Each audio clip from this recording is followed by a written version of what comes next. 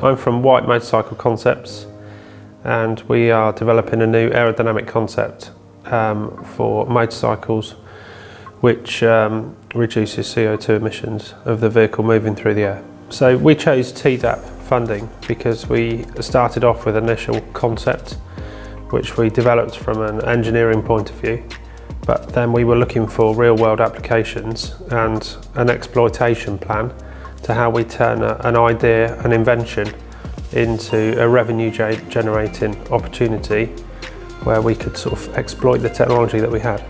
The TDAP process has got many facets to it, and it doesn't just look at the specific technology that you have, but all different aspects of looking after IP, your customer, an exploitation plan, your business model canvas on many different directions in which you could exploit the technology that you have.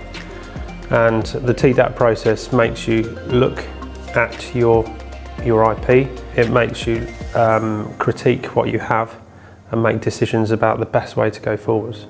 I think there's a giant void between having an invention or an idea and turning that into a real world business. You know, and TDAP gives you the financial support, which actually is quite a small part of the overall benefit of being on TDAP.